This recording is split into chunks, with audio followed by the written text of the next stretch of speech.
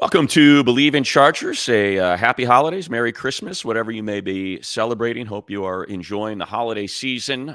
Certainly low for the Chargers and their expectations this season. Not very merry this time of year. They have lost 6 of 7. They have the second worst record in the AFC. Only the Patriots, with their 4 wins, have fewer. The Titans have 5 as well. And now we are looking toward next year. At least we thought we were. But I'll say I think some inspired football. The way the team played for Gift Smith, the effort they put forth, had a lead there in the final few minutes against Buffalo, but an all too familiar ending, unfortunately, as they chalk it up to another loss, and they weren't able to spoil the playoff hopes of the Bills. But again, I'll reiterate as I hand it to you, at least we saw some inspired play. I mean, we saw guys out there really fighting for one another and for this coaching staff.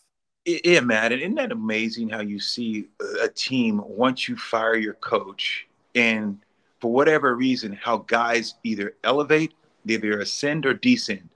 Look at the Raiders, for instance. We talked about what the young man's doing there as a linebacker, played against with the Giants, Pierce, but look how now the guys are fighting. They're in every single game. If you have a Justin Herbert or a Mahomes, or if they had a quarterback with that team, the way that they're playing, they're a playoff type of caliber team. They're playing that good of football.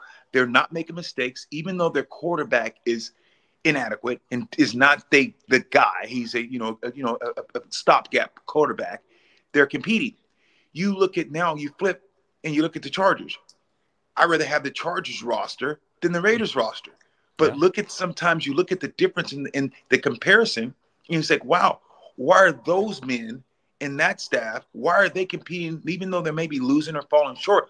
But why do they look like they're playing better, efficient, and collectively better? And that's the thing sometimes baffle me. And that's when you and I talked about several weeks ago, the inability for Staley to get those guys to at least resonate or to play to what they're capable of. And that's the thing that was frustrating to the fans and frustrating to you. And it had to be frustrating to Coach Staley, because he knows X's and O's. And why weren't those men playing for him the way that now you see the way that they played against Buffalo, inspired, played with tenacity. They ran around. They were hitting guys. They looked like a team, even though they had some silly mistakes, things lining up, offsides, receivers not getting on the ball. Those little things that can be wrecked, those are self-inflicted wounds that can be corrected. Yeah, though I think there's a lot of takeaways there. The one that's the most obvious to me is, or I think to most people, would be the scoring, is the fact that Cameron Dicker made 5 field goals in a game. That's the first time a Chargers kicker has made 5 or more field goals in a game in a decade. And you go back to the Broncos game, the only 7 points they give up pretty much in the first half are on an interception that Herbert threw inside his own 5-yard line. So you keep going for this 4th down conversion, and you never take a lead. You never put points on the board. The Chargers had not led a game since they beat the Patriots 6-0. They did not lead in the Raider game. They did not lead in the Bronco game. So I think for Giff, put points on the board. Take a lead, jump out. They were up 10-0 in that game. I do think there's something to that for a defense to say, hey, we're out here playing with a lead. And they forced, 3 punts on the first 3 possessions that the Bills come out with. And I think that goes a long way for that side of the football to be like, okay, our coach is taking care of us here. We got ourselves a lead. Let's pin our ears back and get after it a little bit here. And they created 2 turnovers.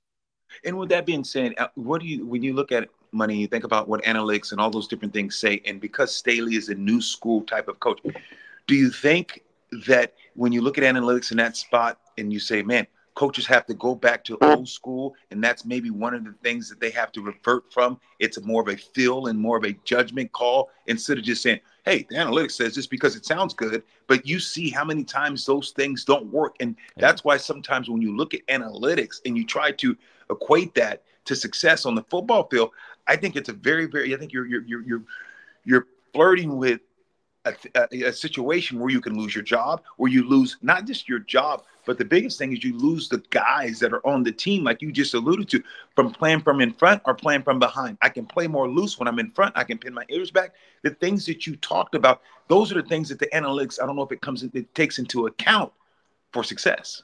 Well, I think, and Coach had said this, Staley had said this, but I just don't feel like he necessarily followed, I don't want to say his own advice, but sort of what he was preaching. And that's, your opponent dictates You know, like if you're playing the Chiefs with Tyreek Hill and Travis Kelce and Patrick Mahomes, you got to score touchdowns. You know, you're playing the Dolphins, you got to score touchdowns. You're playing the Lions, you got to score touchdowns.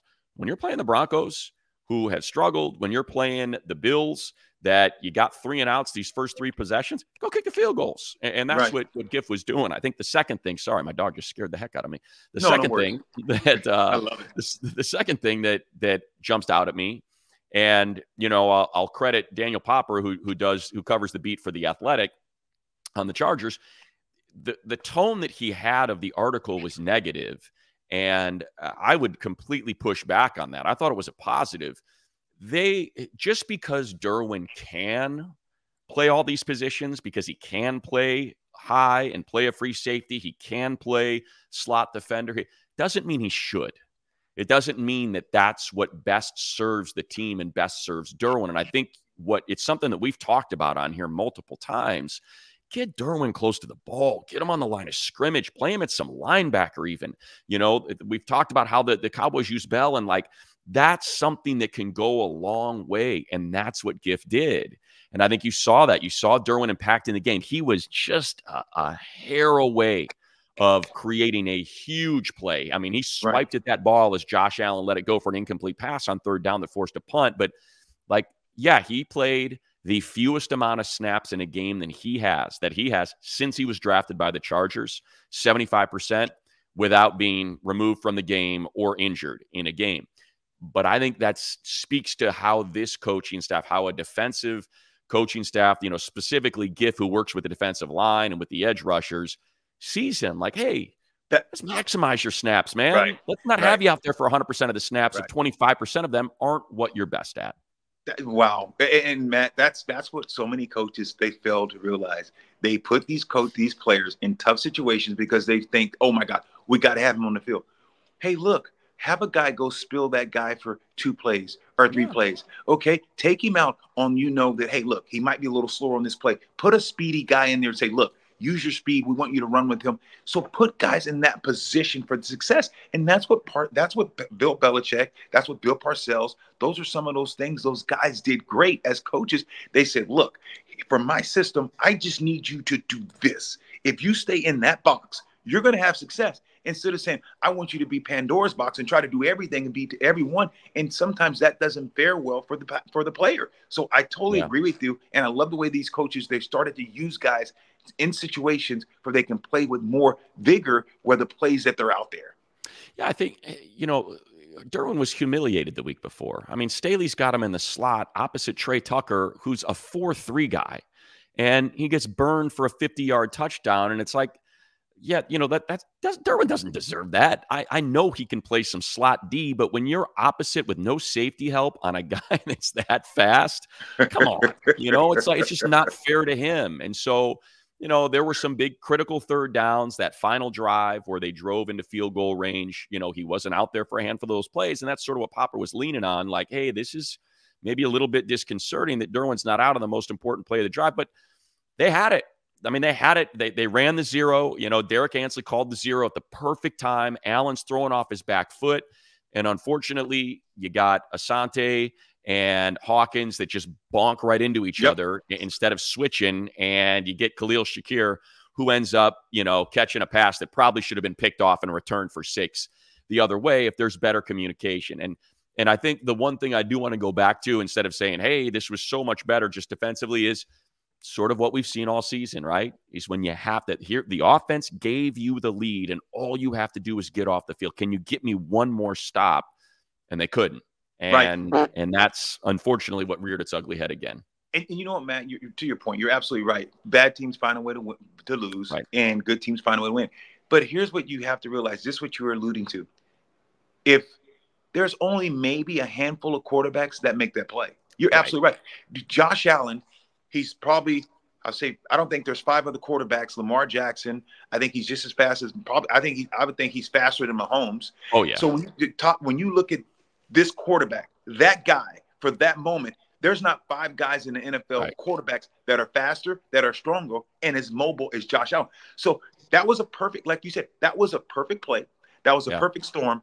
And you just had a guy athletic ability made a play, because Right. a lot of quarterbacks, 95% of the quarterbacks in the National Football League, they're not getting that ball off. That ball's intercepted. He doesn't have the arm strength to get it there. You're absolutely right. That's a They great point. played well enough to win that ball game. Yeah, that's a great point. It's a great point. It was Josh Allen. It was Josh Allen. Exactly. It's that like, come on, man. That's that. Yeah. That you're like, man, he just and did. Josh Allen'd him, a handful of times, and that's what got away from. But and then I think when we flipped to the offensive side of the ball, I was so happy for Easton Stick to put. He played great. He had a great game. Talking about 9 different receivers. He ended up rushing for a touchdown there. Look, I think you go back to the game against the Raiders, right? And you watch the second half. We talked about this, and there's some really good things that he was doing in that second half. You had to clean up the turnovers, right? Pick 6, 2 lost balls, on strip sacks that one gets returned for a touchdown. So let's clean up the turnovers. What's he doing this game? 0 turnovers. Now, the one thing that now let's see him take that next step in his third start.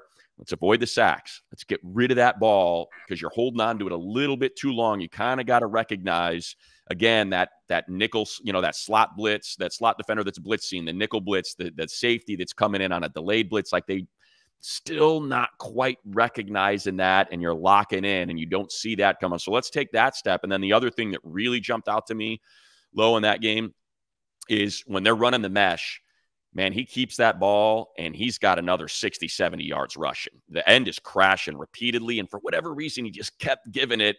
It's like, oh, he's going to go back, watch the film, and that's the next step. And he can run. That's the thing. When you watch, dude, when you watch him take off, and to see when he says, okay, when he's made his mind to run or to take off, and he has some space, the kid's pretty tough. Absolutely, he can run. Yeah, he can run. I mean, and we said this. You're talking about someone at North Dakota that rushed for 2,500 yards and 41 touchdowns. And I'll tell you, this is the other thing offensively that jumps out at you is Kellen, who's been in battle this year, certainly. But, Eckler ends up running for over 4 yards per carry in this game. Some great runs. And again, he could have had a lot more rushing yards if you keep on those options instead of handing. But the play that he dialed up at the end, and you know it well, though, it was the Music City Miracle. And he dialed it up, and it was perfect. And this is what is maddening. This is just attention to detail. He's got 7 guys. He's got a lane. All they had to do was block the first defender and then make their wall. And you've got 4 offensive linemen.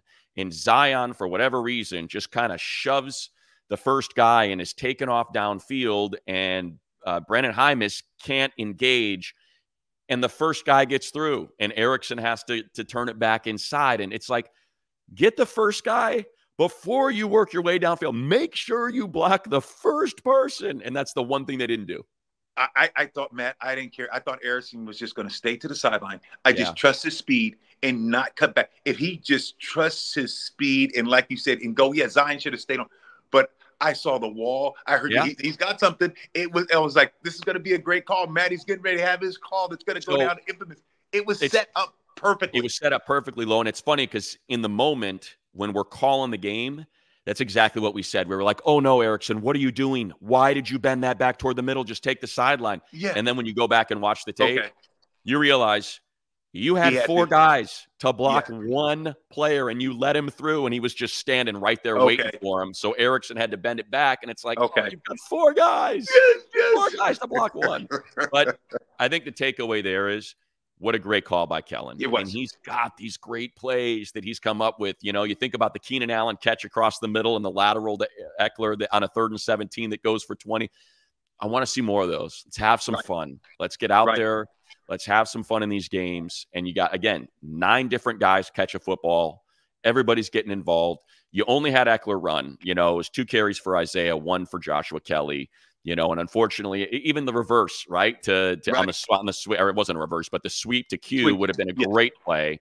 And he's lined up right. So those details, these guys got to be better about paying attention to the details. Yeah, no question. I think that comes with time, and that comes with, but that's what coaches have to continue to stay on. And those are those small things that you gotta hold guys accountable. You have to go through these in the walkthrough. Okay, guys, line up, make sure everyone's on, who's off, who's on, and you call guys out in meetings. I had some coaches that did that. That was more like, why are we doing this again? But it becomes repetition because you see guys that go out there, and it's just automatic. I point at the official, and I'm not really watching. I just do that point because it just becomes a part of the ritual instead of saying, Right. okay, he's telling me step up. Okay, am I off? When I wave back, then that means I'm going to be off the line. He automatically saying you're off the ball. So he's got to call you off. And the officials have a job to do. So I think that has the emphasis around the league, and especially with teams that are close. Because this Charger team, this record is not who they are. But your record, they say it is, Yeah. but this team is better than what you.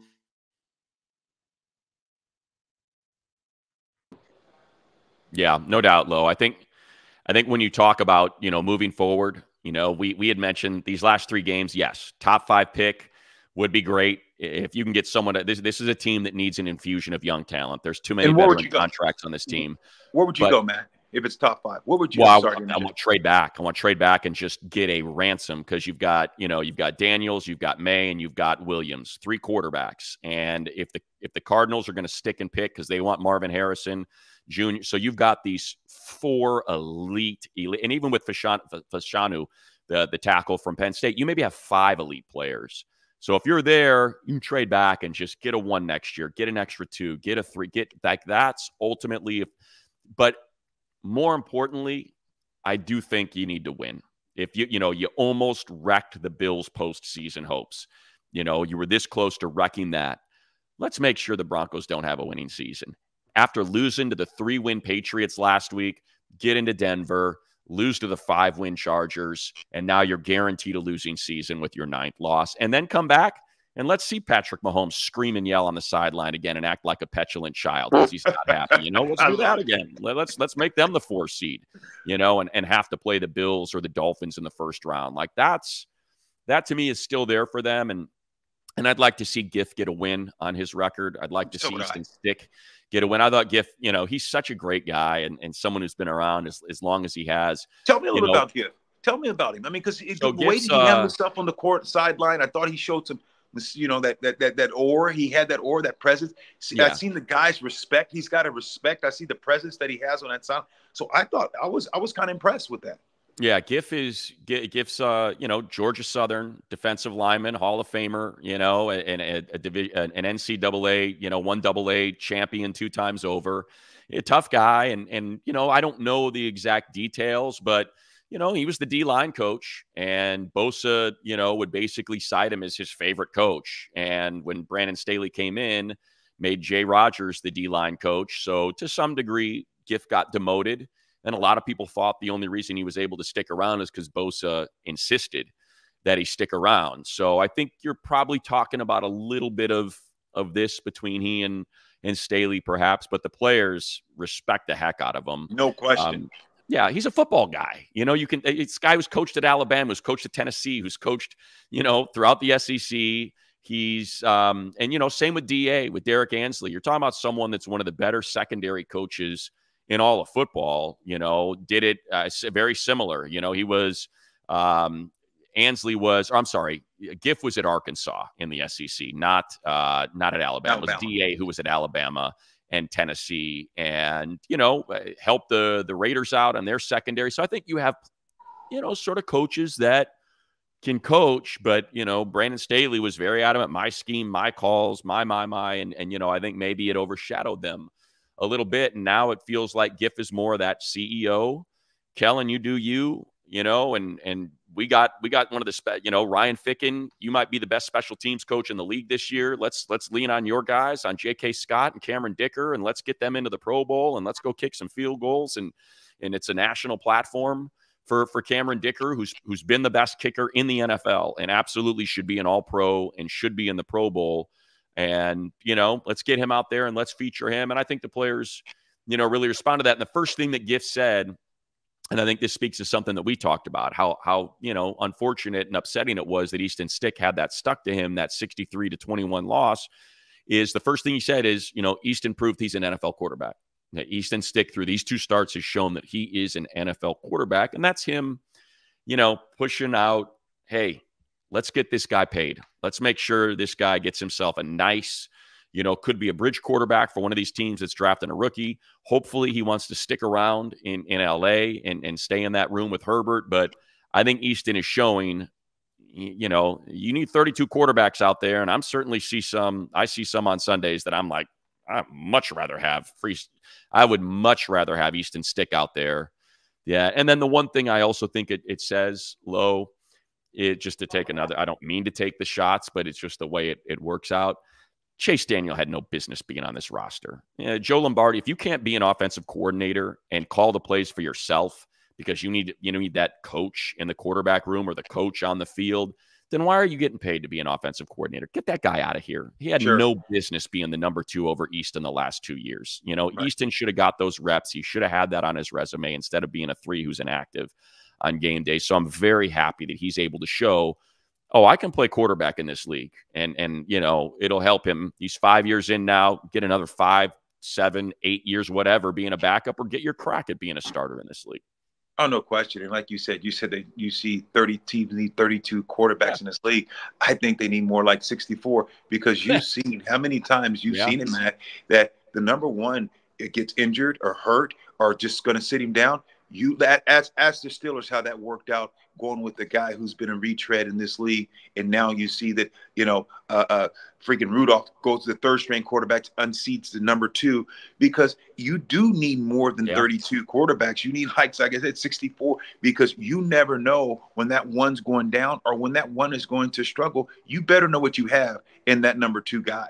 No doubt. I think you look at the deal that Jarrett Stidham got in Denver this offseason to back up Russell Wilson, and that's probably what Easton's looking at. Can I get myself one of those $4 or $5 million a year deals to be known as, hey, if your guy goes down for a week or 2 or whatever you might need, I'm here to make sure your playoff hopes don't go down the drain. And I think that's something the Chargers ought to. I mean, it's hard because you've got Justin Herbert, who's making 50, 40 now his number doesn't jump as much next year, but it jumps considerably. It's hard to put more money into the quarterback room when you have that much money in there already.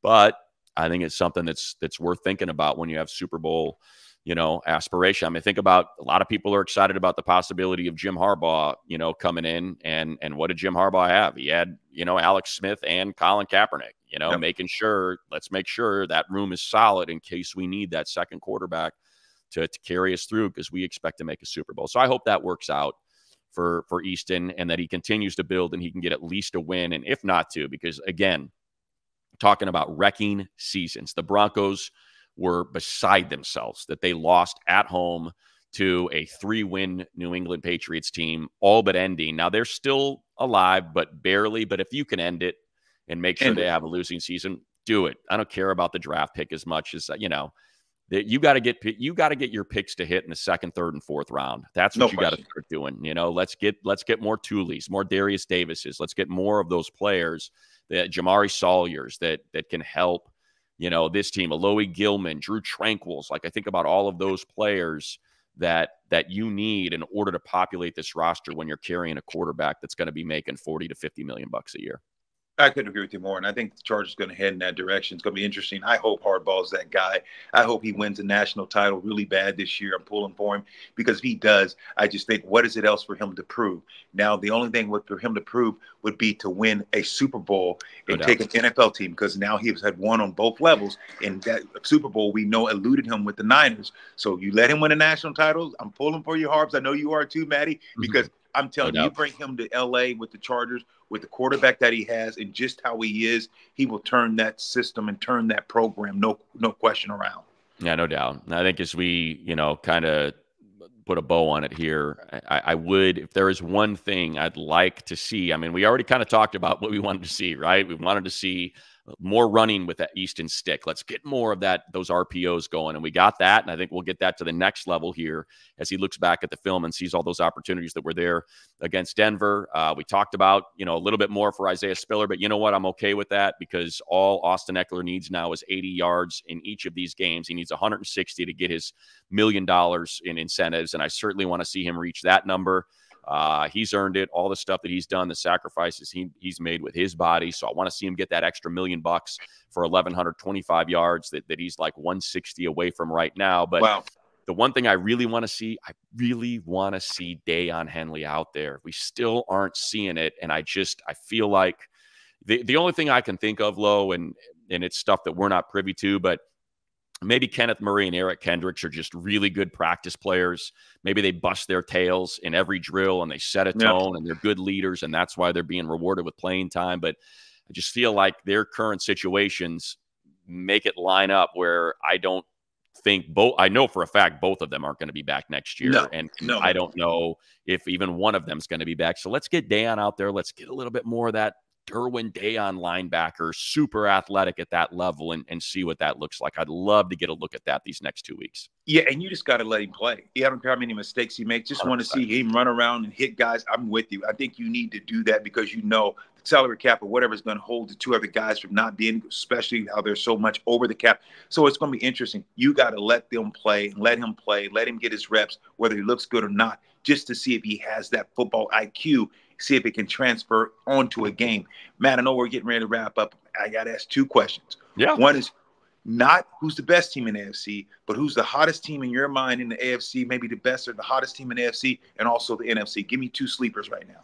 Well, look, I thought it was the Bills until we saw what the Chargers were able to do with them. And I think the Bills just have turnover issues. They've had them all year long. And I think when you start playing against a defense, like what the Ravens have with Matabike and Patrick Queen and Kyle Hamilton and just all the athletes they have, I think that poses a serious risk for them come the postseason. It does feel like the Ravens have pulled away in the AFC. The Dolphins continue to have their issues. I think every other team has got flaws that will raise their hands come the postseason. The AFC South has certainly come crashing back to earth. Right.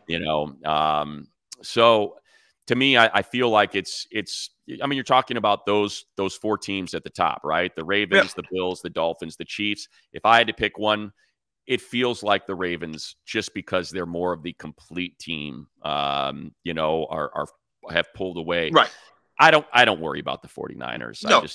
I just don't. To me, they're still so. I take them over the Eagles and I will say this: the one team in the NFC that's the most interesting to me, just because of the play caller, is Sean McVay and the Rams. Okay, to me, that's what I wanted to hear. I'm with you. I think the Rams right now, I'm not saying they're the best, but far as the hot and just being consistent, because you have McVay and you have the same type of offense that the 49ers run, that same coaching tree. You think about it. You look at the way that they're playing and their quarterback. I'll tell you right now, I know Purdy's, had a bad day because of the fact MVP talk, and the stage got too big. I'm not worried about them. But you can't tell me that Purdy's better than the quarterback that they have. No, not better than Stafford. It's just no, he's not. He's not. But look at the way that Stafford's playing, but look at the way that the Rams are running the ball. Matt, look, they are a carbon copy of what the Niners are, and their two receivers, they're running, getting over 100 yards. They're playing physical. I like the Rams too. I think that's one of the hottest teams as well in the NFC. I'm not saying the best. And also, look, they have secondary issues, but their front is solid. And certainly their offense is explosive. Don't sleep on the Lions. I know it's their first time winning the division in 30, 40 years, whatever it's been, but that's an explosive offense. that is a gnarly offense. Two legitimate running backs. Amon-Ra St. Brown is a physical load that you've got to concern yourself with. Goff you can keep the pocket clean. Goff will carve you up. He'll hurt you. He will carve you up in the middle of the field. Sam Laporta's, been exceptional as a rookie this season. So that's one it's going to be fun. It's going to be a fun postseason. No doubt. That's my Christmas switch. I want to see the Rams and Detroit Lions get it on. Yeah, absolutely. No? In Detroit. Well, let's see the Chargers ruin the Broncos and the Chiefs season. We'll be back next week, hopefully after a win for Easton Stick over the Broncos in Denver at Mile High. We certainly appreciate all you being here with us. We're thankful for all of you. Hope you have a wonderful holiday and incredible New Year's. And we'll be back in 2024 on Believe in Chargers. Matt, you're the best. Merry Christmas. Happy New Year.